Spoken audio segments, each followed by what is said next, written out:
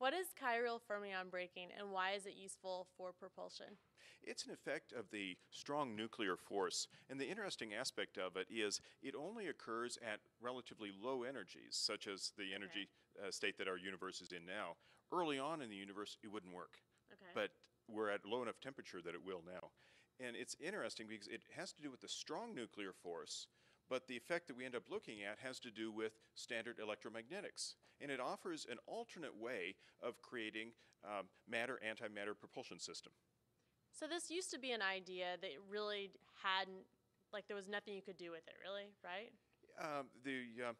Now it's applicable. It is. How to create particle-antiparticles through chiral symmetry breaking as through the electromagnetic effect that it allows was something proposed a couple decades ago by John Preskill at Caltech, but he taught it in a field theory course without application. And now you're taking it and applying it. Yes, I'm seeing how it actually could be applied to create an alternative matter-antimatter propulsion system that creates the antimatter-matter pairs in situ. And how's that coming along? It's all at the theoretical level. Okay.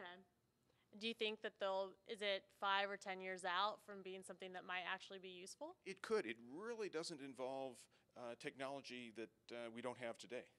Okay, so as long as we can just figure out how to apply it appropriately. I think so. Okay. And what role might particle physics play in interstellar propulsion?